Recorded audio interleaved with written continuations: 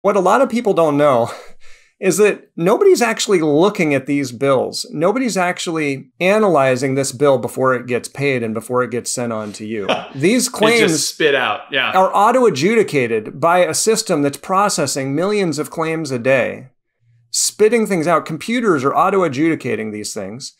There are strategies that the hospitals are using to upcode your claims, which means they are inflating the complexity of the medical codes they use so that they can charge more. But it's not justified. In fact, it's fraudulent. If they're willfully doing that, it's fraudulent. The system is also incredibly sloppy. Errors that show up in the bills or inflated prices or costs necessitate each of us realizing, oh wait, this bill, let's assume it's not accurate. Before we just assume it's accurate, let's assume it's not accurate.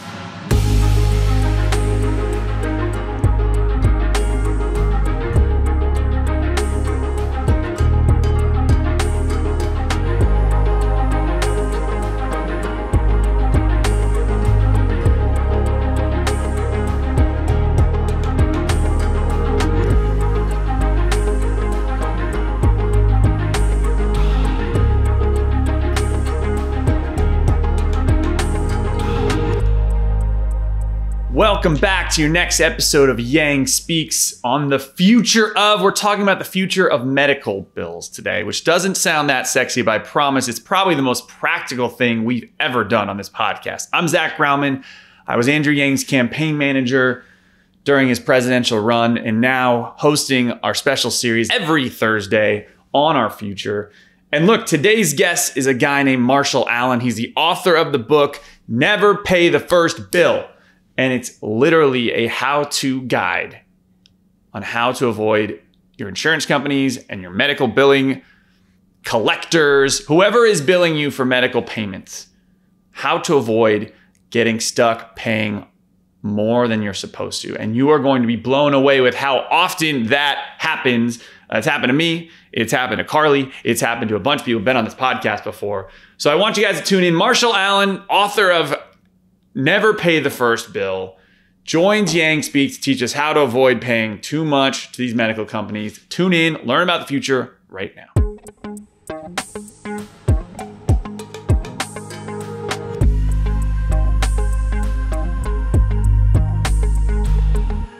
It is my privilege to welcome to Yang Speaks the future of reporter and author of his newest book, Never Pay the First Bill. I want to talk about the future of healthcare and basically how you navigate the healthcare system.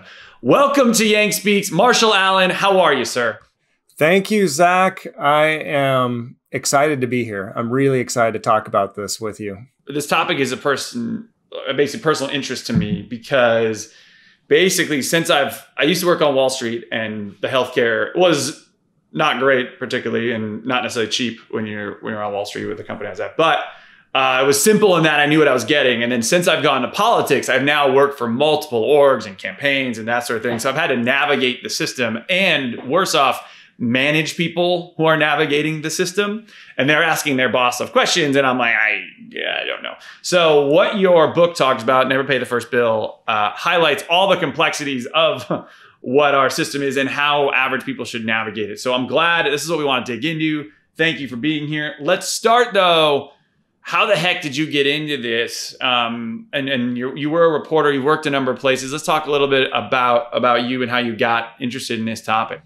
So I actually have kind of an unusual background for a journalist. I started in full-time ministry. So I did full-time Christian ministry for 5 years. I went to seminary, got a master's degree in theology, and then I started freelancing, and then I decided to become a full-time journalist. So I sort of am like an accidental journalist, but I look at the world through a very moral lens, I have to say.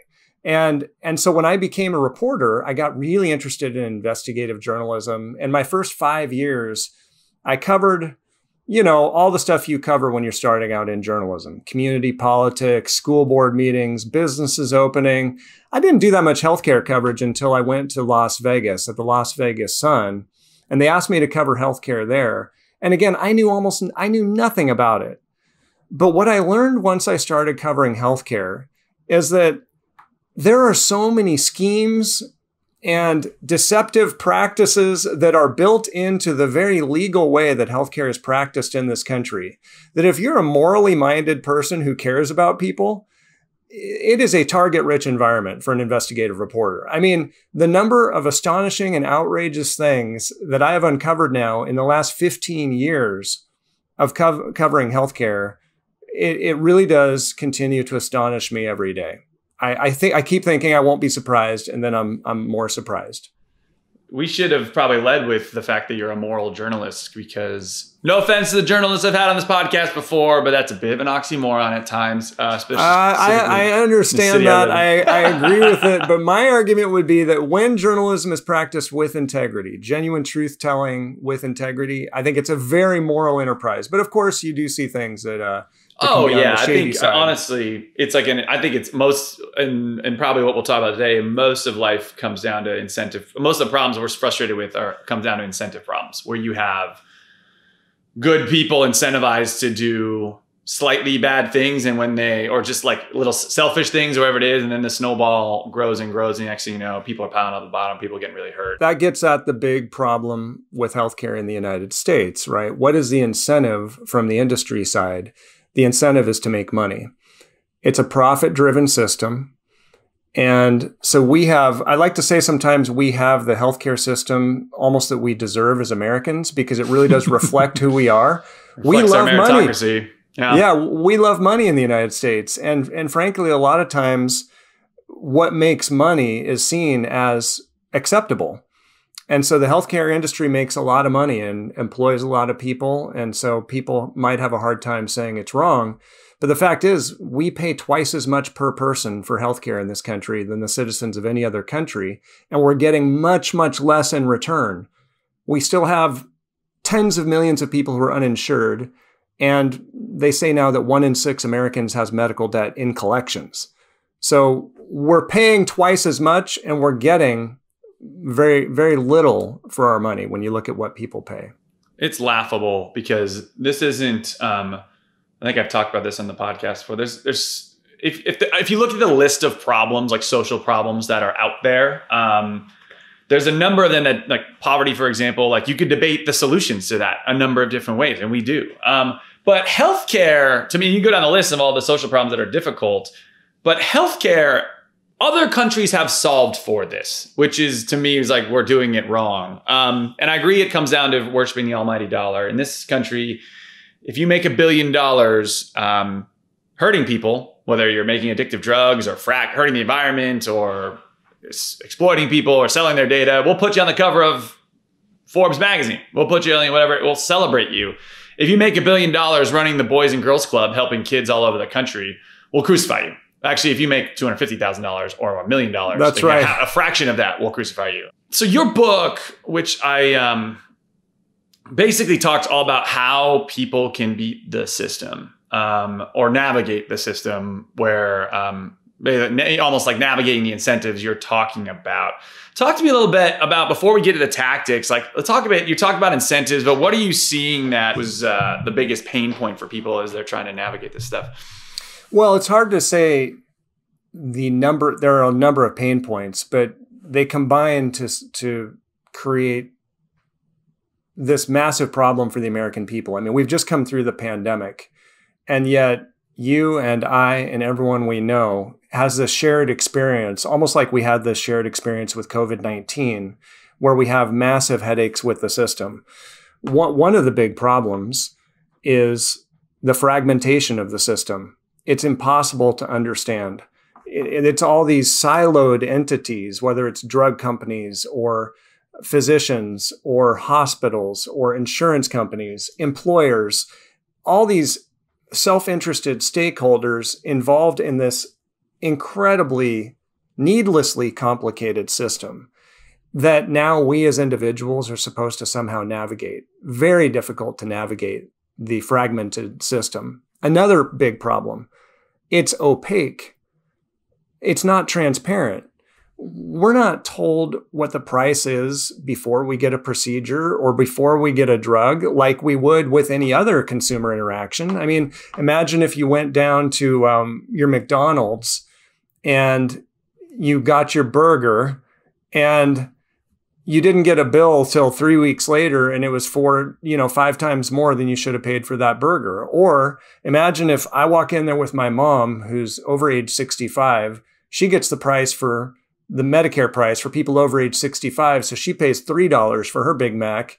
But then me as a working American, I get charged $15 for my Big Mac, which is really the working Americans are paying exponentially more than Medicare patients.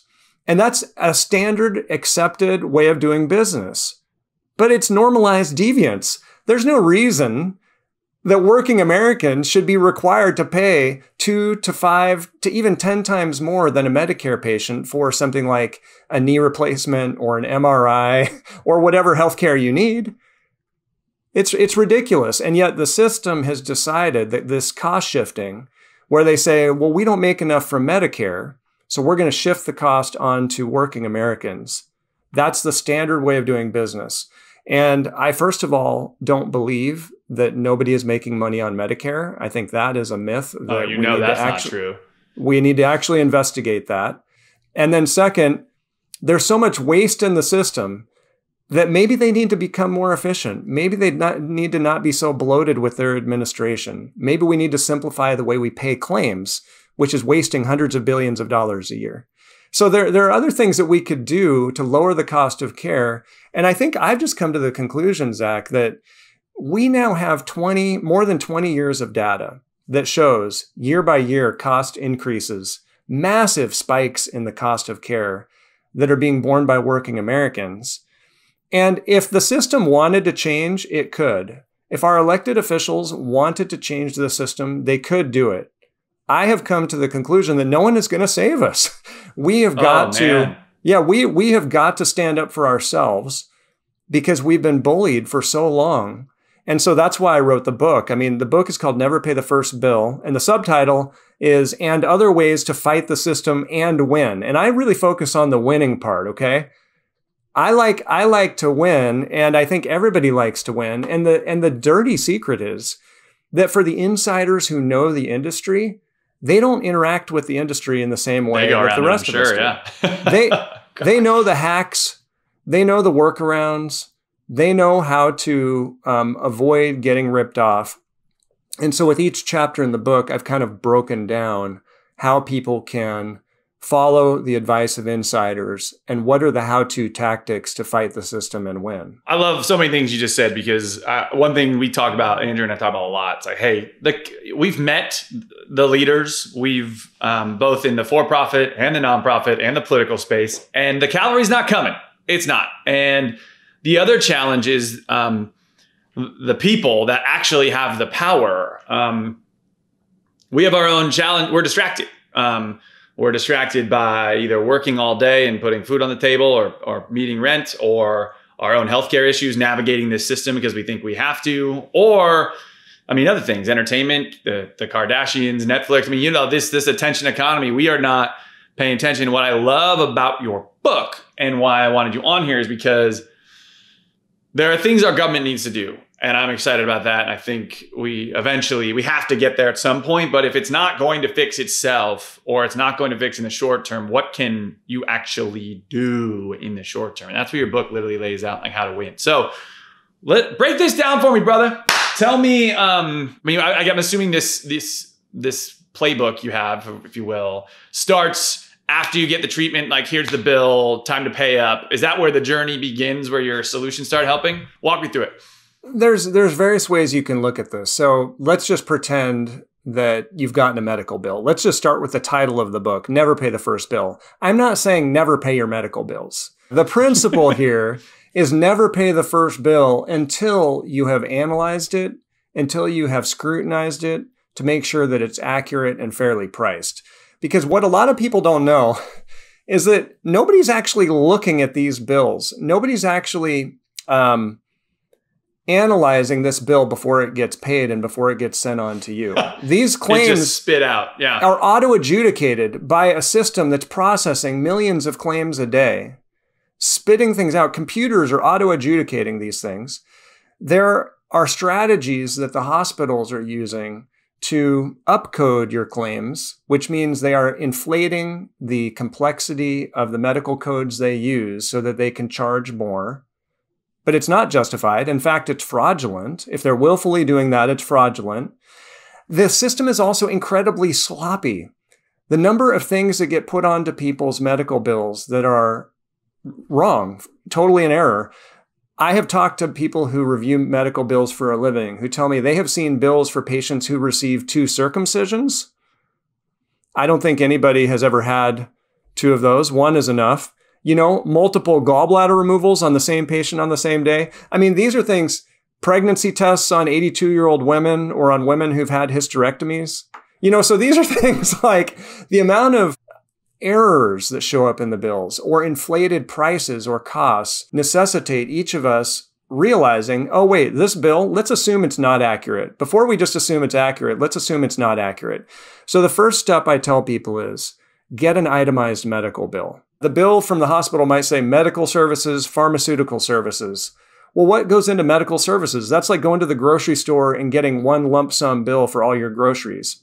Yeah. You wouldn't be able to compare the price of your eggs or your milk or your cheese and see if you're being cheated. Or to make sure, like, hey, why is bread on my grocery store receipt? I didn't buy bread.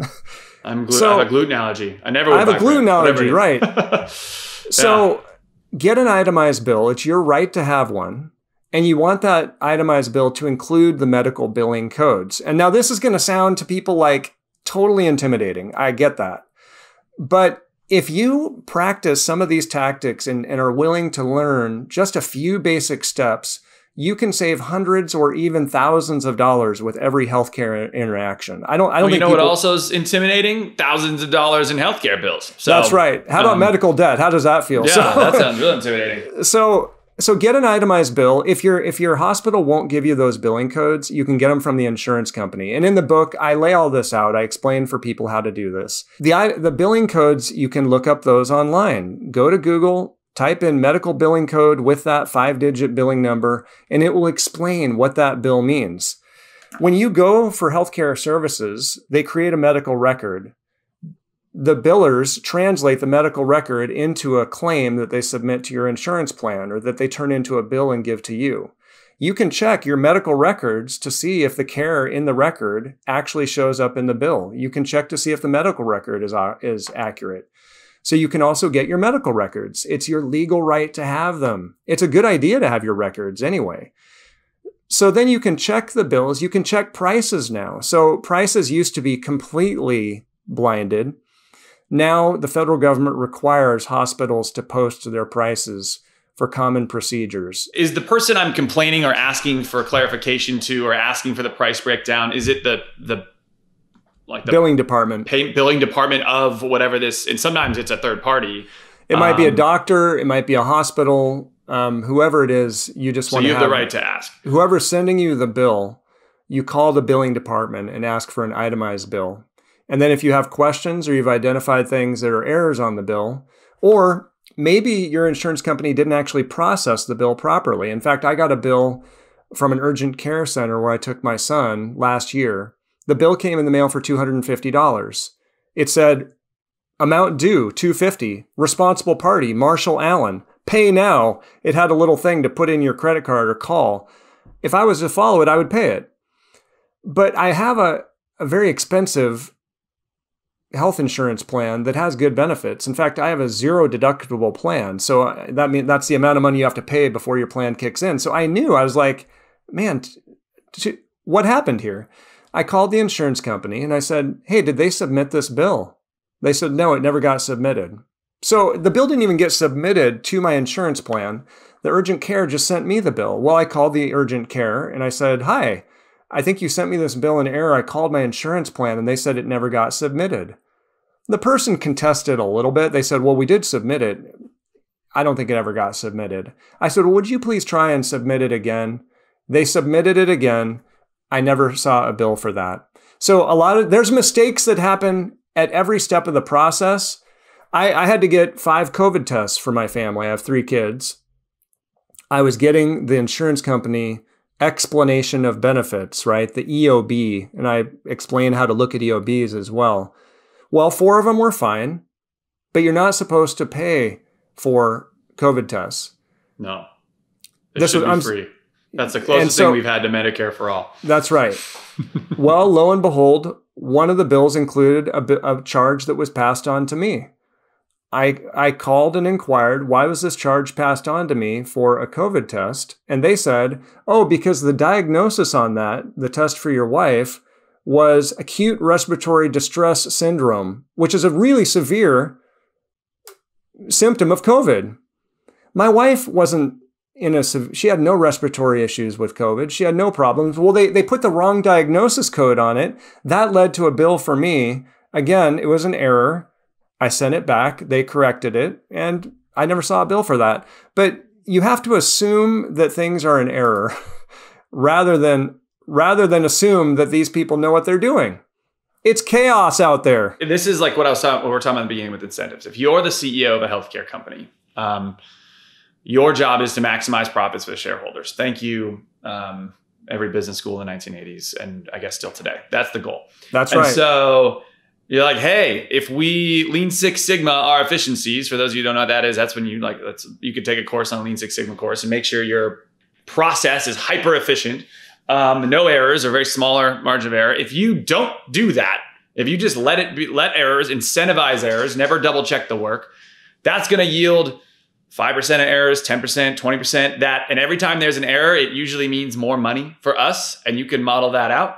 You are going to intentionally or unintentionally, probably intentionally, maybe not staff up the error department, maybe never double check the work, because you're gonna see more money. And it's not, and then you're like, well, that CEO is a jerk. But the reality is, if he doesn't do that, or she doesn't do that, sadly, it's statistically probably a he, he's going to get fired, or she's going to get fired. That's what's going to happen. The board will vote him out because they won't see enough money. And that is the system. In fact, their bonuses depend on profitability. Yeah, that error rate needs to be high. It's really dark. And your point, which I love, is like, well, the best thing, you could either hope the CEO like grows a conscience, or you could hope our government gets its act together to stop that, or you could defend yourself and follow the steps you have in this book.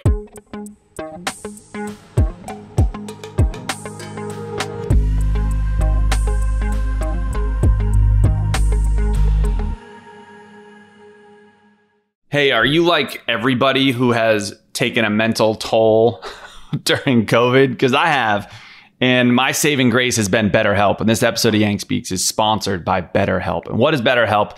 It is professional counseling done privately, securely, and simply online. If you go to BetterHelp's website, you get matched on a very convenient website that you can start communicating with a professional counselor in under 48 hours. It's not a crisis line. It's not even self-help. It's just professional counseling done securely online. So you can talk about whether you're depressed or you're stressed or you're anxious or you have relationship issues or you're not sleeping well or you're angry. For me, it's about direction, and I call it my steam valve. I just blow off some steam once a week, and it's freaking fantastic. It's all confidential, it's convenient, it's professional, it's affordable.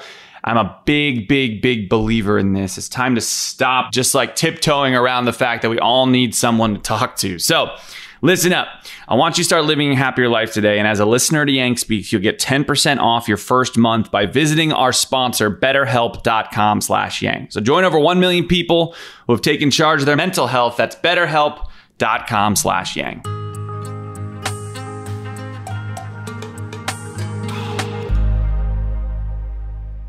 The big question then is, okay, so you've identified an overcharge or an inaccurate charge, or you've identified, in fact, I helped I've now made this my hobby to start helping people with their medical bills. And I've even started now a side business that I'm calling Allen Health Academy, to create a series of videos that are based on the book that will train consumers and employees in these tactics so that they can be equipped and empowered to fight back. What do you do then if they won't correct it, right? Like sometimes it's easy, and this is also the thing. Nothing is standard here.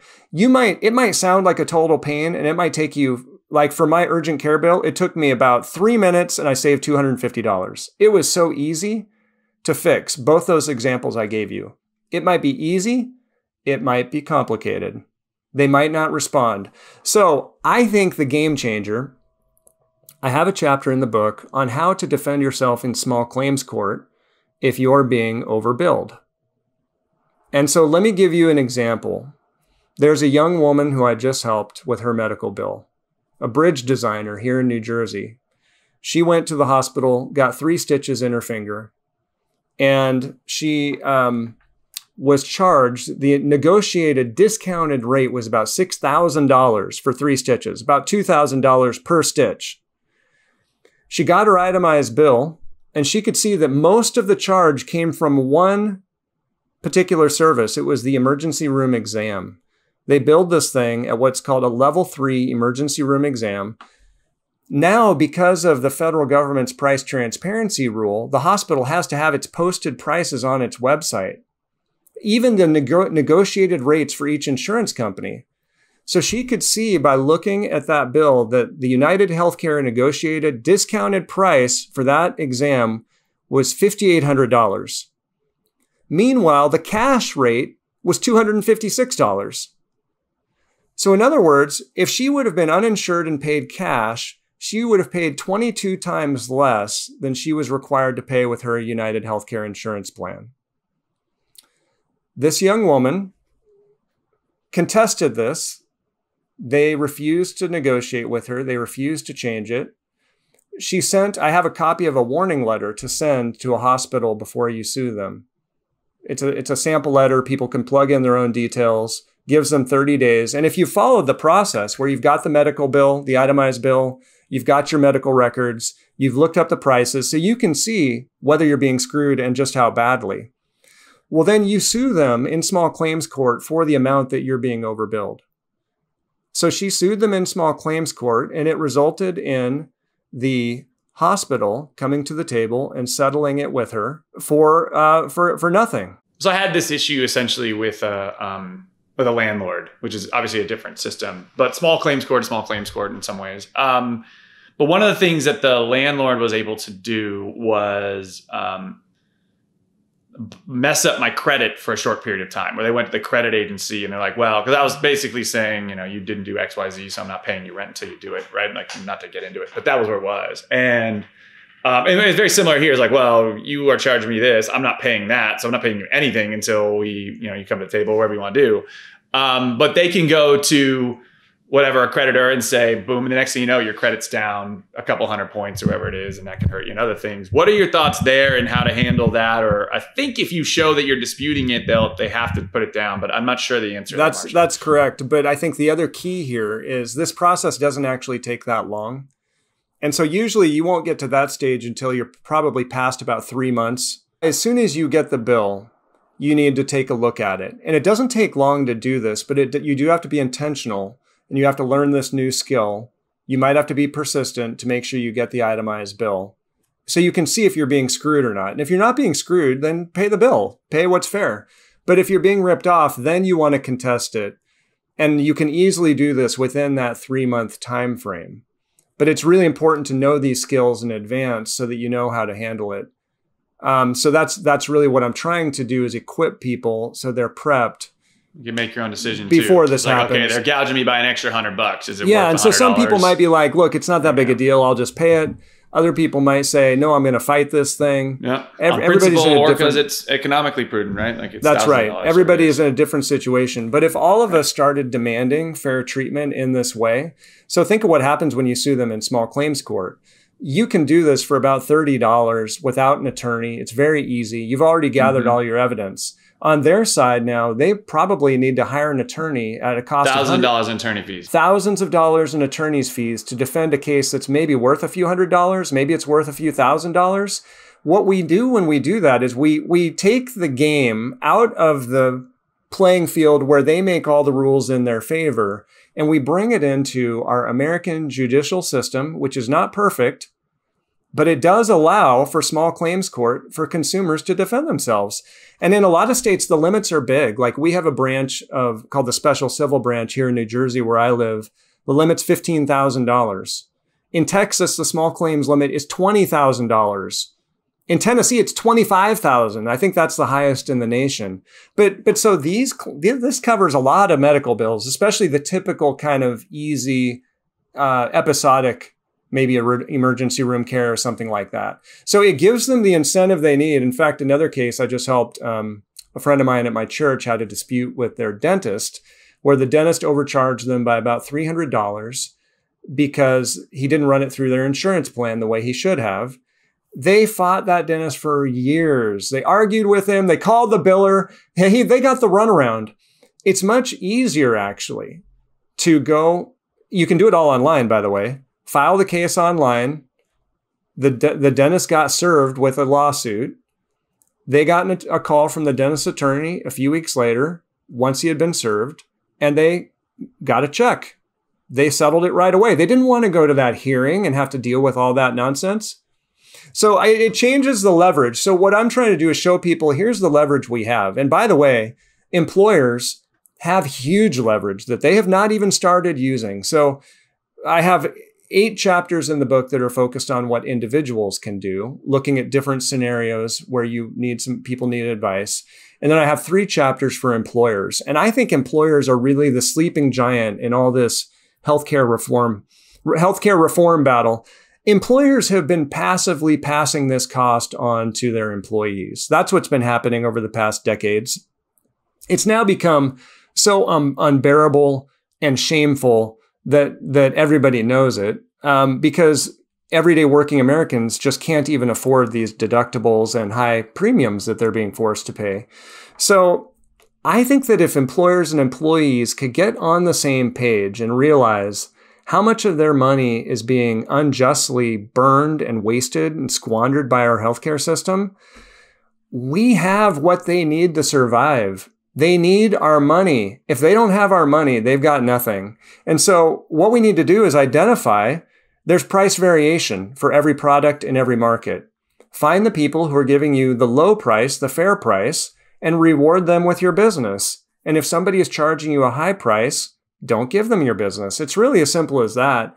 And once we start, you're seeing that now where more employers who are self-funded are entering into direct contracts with primary care doctors or even with specialists. You see like Walmart has their Centers of Excellence plan, where if you need a knee replacement, they say, well, you can go anywhere you want, but if you go to this center in your region that we have a direct pay relationship with, we'll waive all your copays, all your deductibles, all your cost sharing, and you'll get that paid for 100% by the employer-sponsored health benefits plan. Nothing out of your pocket. The quality is actually going to be better, and the care is going to be a lot cheaper. And so you see more progressively minded employers creating these different models. And I think that really is the future of where we're going and where we need to go. There can be debates. I feel like Medicare for all is like a political football that people like to kick back and forth, use as a talking point to rile up their base. But the difficulty of putting something in place like that, the obstacles that would have to be overcome are absolutely enormous. Whereas what we can do right now is employers and employees can get on the same page. They can see how they've been exploited, and they can start going to the people who treat them fairly and shunning the ones that don't. And sometimes the ones that don't treat us fairly are the big brand name marquee insurance companies and medical facilities. Those, frankly, are some of the worst offenders, and we need to shun them. Yeah, Andrew and I have talked a lot. I don't love the concept of your healthcare being tied to your employment. I think that in the 21st century economy, it makes less and less sense over and over. The more you peel back that onion. But it is a competitive differentiator for employees or for employers to say, "Hey, you come work here, like your healthcare is covered. We got your back." And good companies do that. But let me just point out something here. I'm trying to reframe the way we think about this stuff, because there's even a myth of this idea of rich health benefits, right? Because all of that money that the employer is paying in health benefits belongs to the employee in the form of the employee compensation. You're saying they're paying too much and it should be going to the person. Yeah, that's just taking more money out of your wages. So these rich health benefits that all the white collar workers get. Touché. They're being fooled. This is how the system wants you to think about it. Oh, your employer's paying. No, You're the one paying for this. You're right. The employer is funding the compensation, and then we're compensated through our wages, our health benefits, our paid time off, our maybe hopefully a retirement plan contribution. So that's our benefits package. That is our pool of compensation. But 100% of the money, once the employer funds our health benefits, that all belongs to the employee. And I compare this to like your employer taking you out saying, hey, I want to take you out to a fancy restaurant. Let's go out for dinner. So you go to this 5-star place. Your employer says, order whatever you want. It's on me. You're like, great. So, you're getting the steak, you're getting the flambe dessert, wine. Well, they bring the check and they put it on the table, and your employer reaches into your wallet and pulls out your credit card and pays the bill. That's what it's like when you have rich health benefits that are supposedly paid for by your employer. It's not paid for by your employer, folks. It's coming out of your compensation. And so then there's less money available to pay you wages. And if you look at the studies that have been done, it shows wages are stagnant in the United States over the last 2 decades, in large part because healthcare costs are consuming employee compensation at an unreasonable rate. That's fascinating. And that's right, because I pay, depending on the company we've run, it's $500 to $1,000 a month per employee. And you can get scale on that. You can dial up, dial down the benefits. And in most cases, and what I just talked about, let's say I land at $750 an employee right in the middle there, the employee still has to pay for crap. Like it doesn't even fully. So not only am I taking $750 a month from you, the employee, but also you're still stuck with whatever the difference is in your actual medical bills. It's a mess.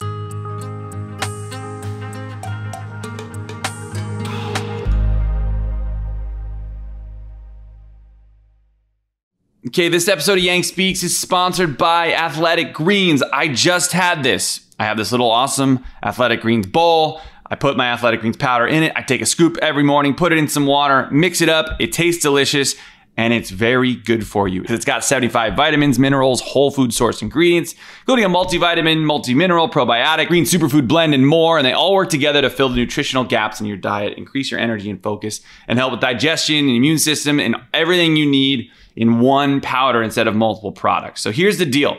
Simply visit athleticgreens.com/yang and join health experts, athletes, and health-conscious go-getters around the world to make a daily commitment to their health every day. And if you do it now, they're offering our audience a free 1-year supply of vitamin D and 5 free travel packs, which I do love.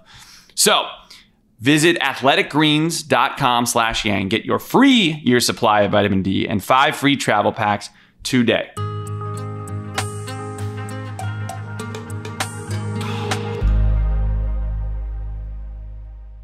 Your book talks about this, and your website will eventually have advice for people to start to navigate this. I love the advice on how to go to small claims court, because that sounds daunting and like a pain in the butt. And it's probably not. I mean, it's time consuming, right? But it's, if done well. I mean, a lot of judges, when it's the small human versus the big company, they're inclined in that type of court to side with the human, especially if there's someone who probably takes the time to read your book and knows their stuff, if you will.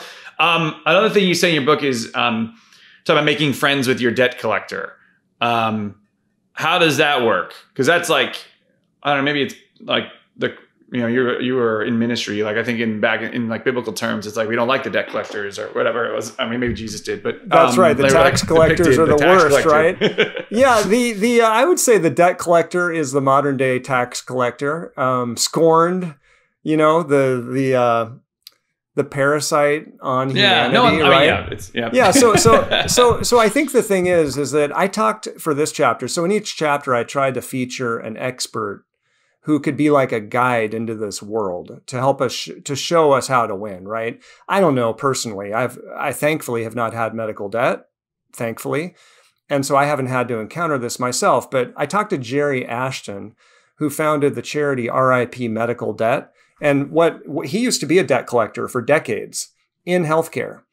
And so Jerry knows the ins and the outs of the industry, and that led him to start this charity that actually buys people's medical debt and forgives it.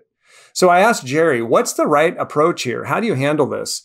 And he explained, again, medical debt, like your medical bills, you don't want to avoid it. when the medical debt collector calls you. In fact, the first thing you want to do is dispute the debt in writing immediately. Even if you think, oh, I did go to that doctor, I went to that hospital, dispute it in writing, make them prove that they're the ones that own the debt, that they're the ones that are justified to collect for it.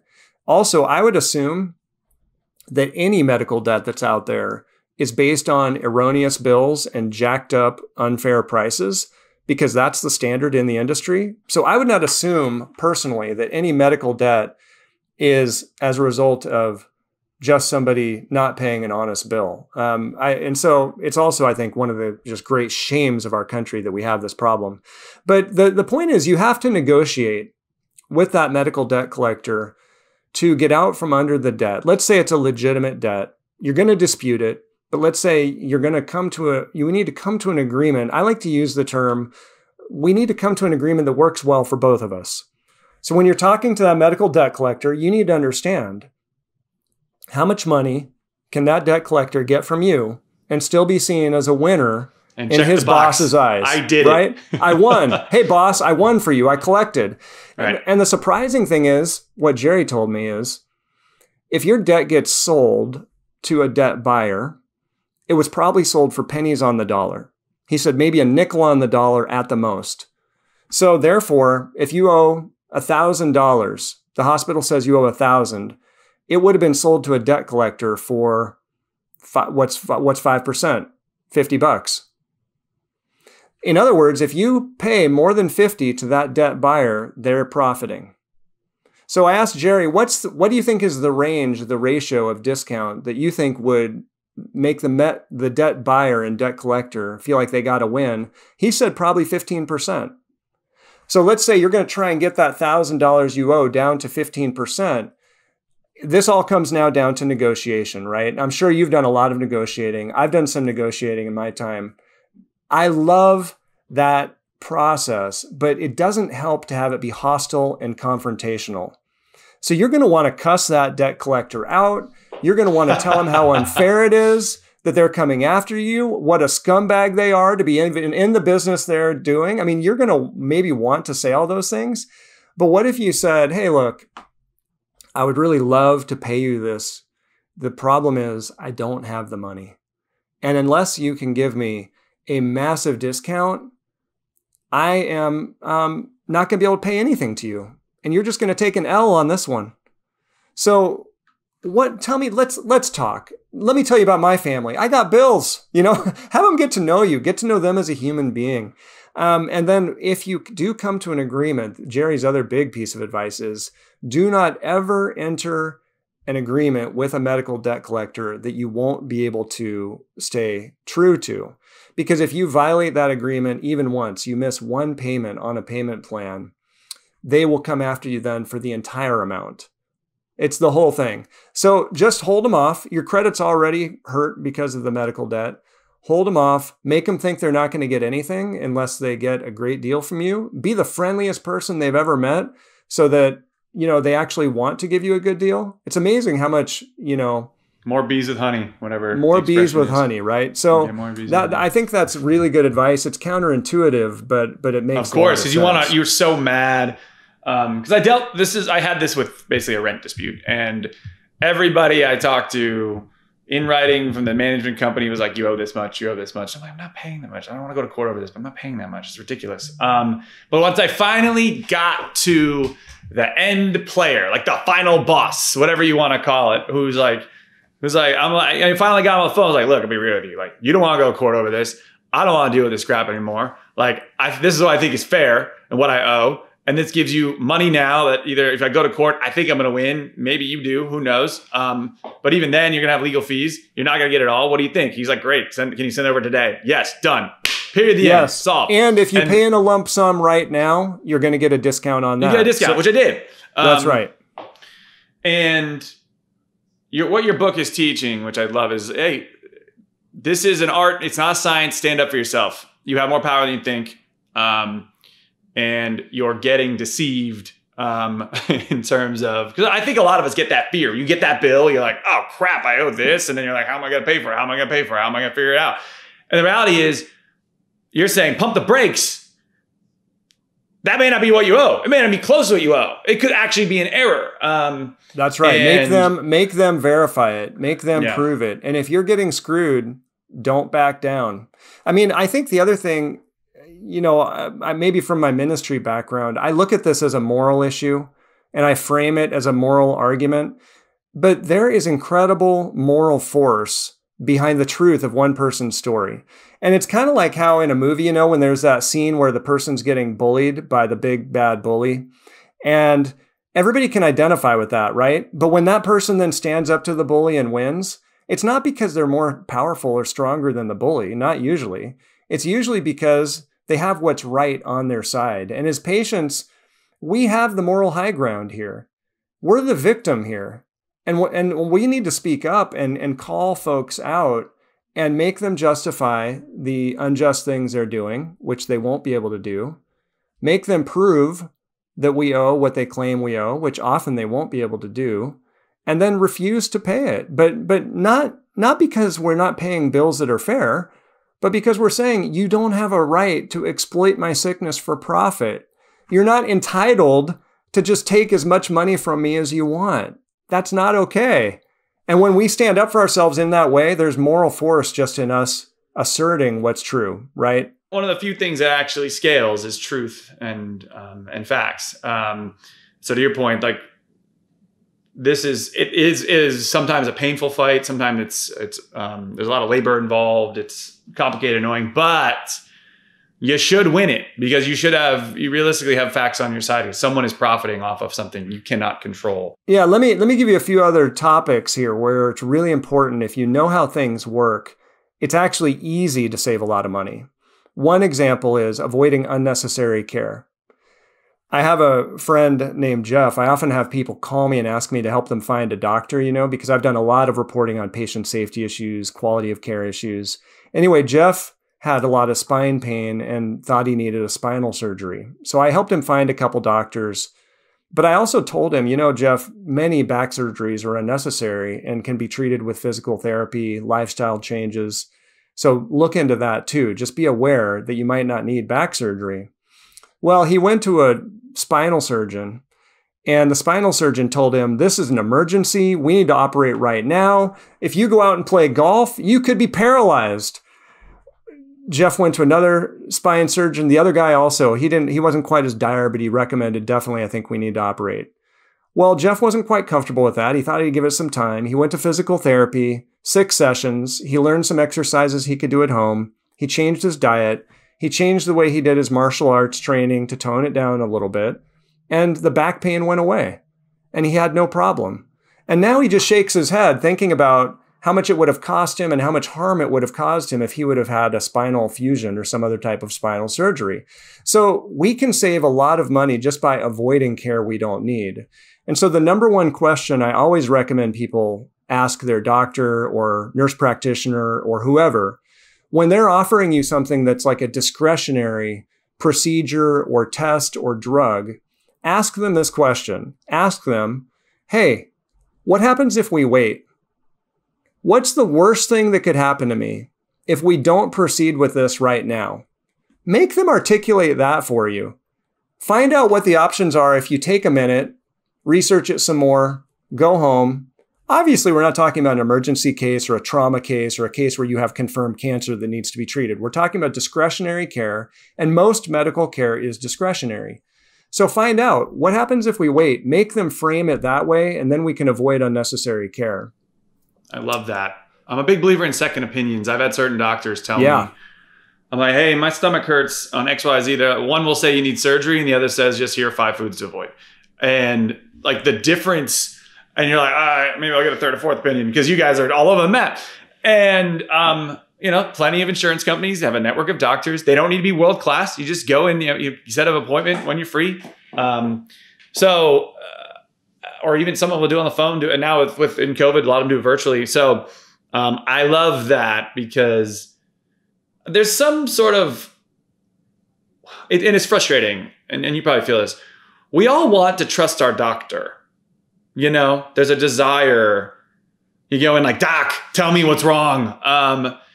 And there's a couple problems there. One, they are human like us. And to our point earlier, their incentives aren't always aligned with yours. Many times it's more procedures and treatments, even if they're honest. They're like, yeah, I get paid for this. It's probably helpful for you. And for them, it's eat what you kill. It's eat what you kill, They get paid by the procedure. And so they're incentivized that way. Yeah. So, so how can, if people want to find your book, find you, is it marshallallen.com? Where can people go learn more? The book's available on Amazon, Barnes & Noble, anywhere books are sold. I have a Penguin Random House as a publisher, and they've done an amazing job getting the book out there. For more information about me or my curriculum, if people are interested in that, for more health literacy, go to marshallallen.com. And people can sign up for my newsletter, learn more about me and the work I'm doing. I'm really excited, Zach. I mean, I wrote this book because I have done 15 years of careful investigating of the system on behalf of the public, and nobody's paid me to have a particular opinion. I love ProPublica because they let me do deep dives. I mean, the stories I do for ProPublica take months, each of them. Yeah. And so rare in journalism today. It's so rare. It's so rare. And they're genuinely interested in me doing these stories on behalf of the public. And so I don't write about healthcare from the point of view of what's good for the hospitals or for the economy or for employment or for shareholders. I write about it from the point of view of the patients. And this book really was a privilege because it allowed me to take 15 years of what I've learned and add more of my personality to it and more kind of how-to tactics about what to do about these things. And I really hope it will empower and equip people to not become victimized by the system. There's a certain wholesomeness and real life superhero aspect to what you're doing. So thank you for doing what you're doing, because it's very much aligned with kind of the humanity first concept. It is about you and helping the people. And you're talking about where it hits at the ground level, where this system, the rubber meets the road. And that's where most of the pain is. So I'm excited. I mean, look, if millions of people read your book, millions of people will get help. That's like the reality of how simple and straightforward and practically tactical this book is. So Marshall, thank you. Yeah, thank you. If people put these tactics into place, they can save hundreds or thousands of dollars with every healthcare interaction. And they will flip the system upside down. The system will have to respond if people get engaged. And that is the real takeaway. That's across anything. If people start caring more, things will start to change. Until then, it's probably just going to keep getting worse. So Marshall, thank you. You guys can pick up the book. We'll have the link. Never pay the first bill. Seriously, don't pay the first bill. Ask, do your homework, guys. I hope no one gets stuck with crazy medical bills. And with that, thank you for joining The Future of. It's great to be with you, Marshall. Thanks, Zach.